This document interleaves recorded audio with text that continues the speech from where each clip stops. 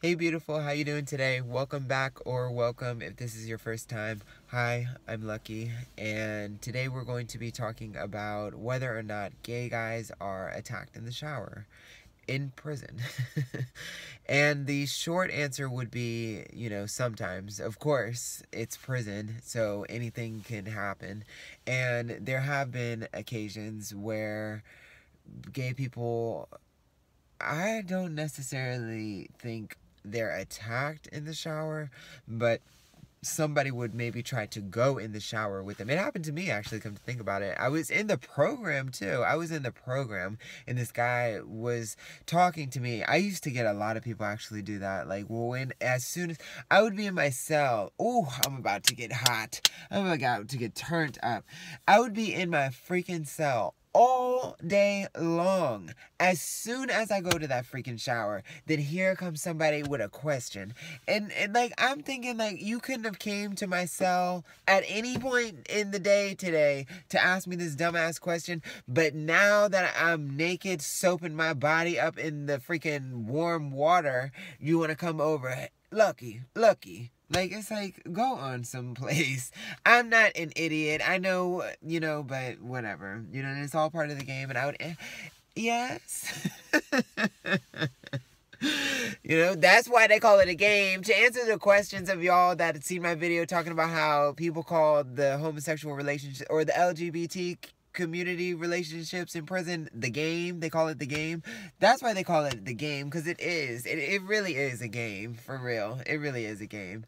But most of the time, from the stories that I have heard and from the different events that I have witnessed, most of the time it seems to me that either guys try to solicit themselves in the shower, meaning like a regular straight guy. I need to really work on stop saying regular, but a straight guy would get into the shower. And typically the booth can be seen, the security booth where the COs are, the booth can be seen from the shower. There's two facilities that I was at. I was at a state facility where the control booth actually shared the pods. I'm gonna do it this way. This is the control booth sitting up away from the pod. Okay, it's like up in the sky. There's a pod here and there's a pod here. And the booth is completely glass. It's like a glass square, all right? And they're able to see into this pod and they're able to see into that pod. And right below the security booth is showers on both sides. In both pods. Like in this pod, the showers are over here right underneath the security booth, and then next to the door, because the door is like here where you would enter in, or here where you would enter in over there. And like, you come into the pod, the showers are right here below the security booth, and then there's the cells along the wall and the tables in the middle of the pod.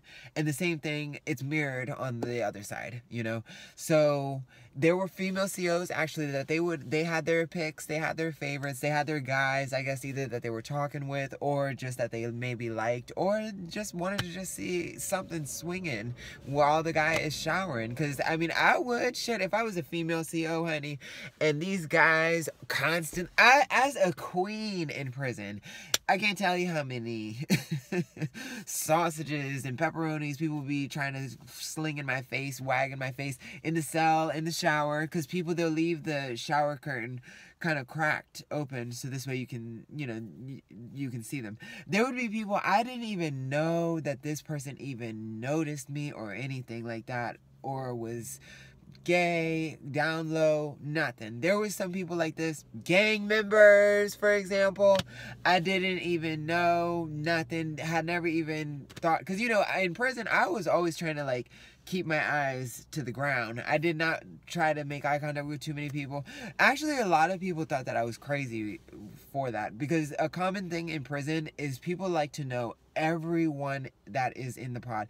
And I don't mean like friends with everybody. I mean like they want to know who they are, even if they don't know the names. But some people, they want to know the names and faces of the people in the pod, But if you don't get to know the names, people at least try to recognize all the faces, who everybody is, and where they all are. Like, just, I don't know. Me, I mind my business. I just don't care to know nothing. The less I know, the better. The less people I know, the better. That's just how I felt. And it didn't make sense to a lot of people in there, but it made sense to me, you know. So that could there was plenty of times a random person I didn't even really know that was even in this pod, but all of a sudden I'm just sitting at a table and the shower is in my line of view, because maybe the TV is here and the shower is behind the TV or something like that, or the door to leave and I'm waiting for chow, or I'm just playing cards or something like that and I'm sitting on a side where it's facing the shower, and I really wouldn't even notice that somebody has walked into the shower. But at some point, what I did notice is that that shower curtain would crack open and I'd see somebody's hand, like just like how you see my hand, like a shadow like this. This is what I can kind of see, you know. Or sometimes I could actually see close enough, somebody actually, they spread their legs, you know, like these guys, this is why I'm telling you I'm making these videos. They don't want to tell this shit, but this is what they were doing in there. This is what they were doing in there. Like, and it's a lot of times that this happened. It wasn't like once, twice, one time in this pod this happened. This was something that happened practically in every pod that I was in. Once a week. 2, 3, 4, 5, 6, 7 times a week. I mean, I don't know because I wasn't keeping track, but it happened often enough. It happened often enough. As often as people get stabbed in prison, I think it was like double, maybe triple the time of that somebody was doing something like that. It was just another form of presenting yourself, you know, like to the queen, like, you know what I'm saying? Like, just the same as they give kites, they bang on the door, they try to make contact with you, even if it means starting an argument with you in some kind of way. They give gifts. This is just another way of how guys try to, you know, grab your attention, grab the queen's attention. So there's that. That is, to me, what I would say that's more common in terms of shower behavior. There are some people that do hook up in the shower. There's been a couple times that somebody had asked me into the shower. I didn't even go. Even at the jail, more people hooked up in the shower at the jail than in the prison, because the prison is heavily monitored. For example, like how I just told you, the state facility, the security booth, it was right above the showers, and the female COs, they used to love looking into the showers. The guys would gun the girls all the time.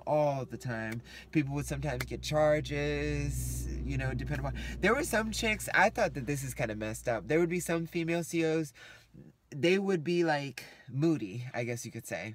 The one guy, he gunned her today, and she stands there and watches him, you know. And then the next day he does it again, and maybe she watches him, or she leaves or something like that, you know. And then another day, you know, he'll do it and suddenly she writes him a charge.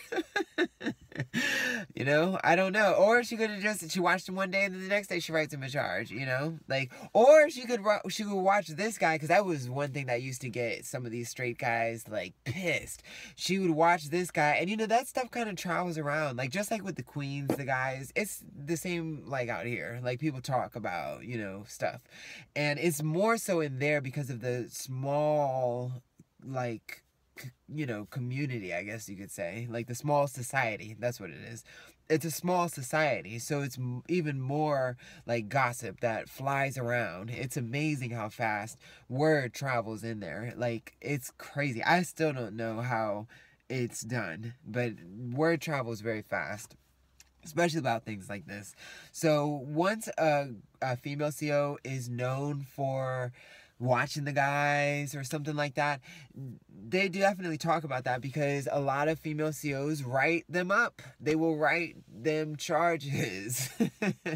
But it's kind of humorous to me, because, you know, it's just like anything else. She might not want to see everybody's ding-a-ling, you know, like, you know, somebody might probably insult her for all I know. She might have a taste for this and not a taste for that, you know, and then she sees somebody with a bush out to here or something. She might be like, the nerve that he even thought he could show me this.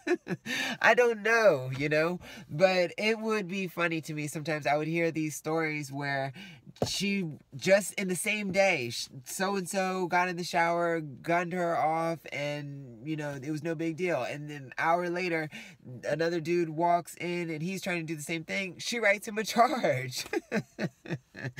But that's more typical just shower kind of behavior. And then as it relates to like the gay people, I've told you already, they will wag it in your face or something like that. They might try to get in the shower with you. But in terms of being attacked, though, I found that the biggest people who are at risk of being attacked by someone in the shower, believe it or not, or just believe it, are actually straight white guys. And I'm sorry to say it, but it's just from all the stories that I heard. Like, I've just heard a lot of stories, and they came from white guys while I was in there. Like, I made a video turning out a homophobic guy, and I'll put the card up here. That video, I talk about how I was in the cell with this guy who was homophobic, and we ended up messing around and stuff like that. Either, you probably already seen it, or you can check it out. But I did not mention about how he had told me an incident that happened to him when he was at the higher levels. Because he was actually explaining himself about how he's very intense. He's a very intense person. And he was explaining it / apologizing, saying that he's from the higher levels. He had been doing time for the past 12 years. And 11 of those 12 years was spent at the higher level, more dangerous security prisons. What I was surprised about, though, is it had open showers, because that's usually in lower level facilities. Like a level 1 is sort of a camp. It's the camp cupcakes, for example. They're practically free. They do work release and stuff. They're the people like picking up trash in the yard and stuff or whatever. Like, it looks like they're doing community service. That's like level 1 camps, pretty much. It's nothing. Level 2 camps those are the dormitory style facilities. Like, think of the TV show Orange is the New Black, how they weren't in cells. It was like they had like bunks and stuff. It was kind of open spaces. That's most female facilities kind of look like that anyway, because there aren't as many women that get locked up as men. But there are level 2 men facilities too, and they look similar to that. They look like that. Then I was at a level 3, which that's the first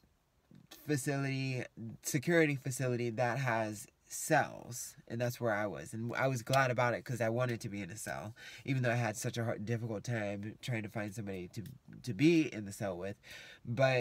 And they have private showers. It's usually 3 or 4 shower like alcoves. You can pull the shower curtain, like I just said. There might be holes in the shower. There usually always is holes in every shower curtain. Yeah. And then you have the higher levels, 4, 5, and 6.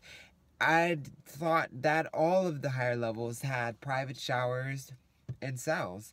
But he was at some facility that they had an open shower. And he told me that he had to always shower. He developed a habit of always showering with his boots on and a shank in his boots. Because when he had first arrived, back when he was like a lot younger, 3 black guys had tried to attack him in the shower, and I don't know if they did or not. Actually, he said tried, but I think that either he was able to fend them off a little bit, or somebody came and helped him or something. But yeah. And then there's other stories. I could actually tell you like a couple of different stories of guys, white guys actually, that told me about them being attacked in the shower. And I mean, that's why I have kind of a problem with these prison channels, because I feel like they're a little bit misleading, but I get it. It's YouTube, you know? What you gonna do? Hey. Anyway, that's my video, and I hope that you liked it. I have more stories. I'm gonna share some more stories tomorrow, just to kind of keep this one a little on the short side. And don't forget to subscribe. Check me out on Patreon. Check out my journal, my private journal, in the description, and subscribe. I love you. Bye.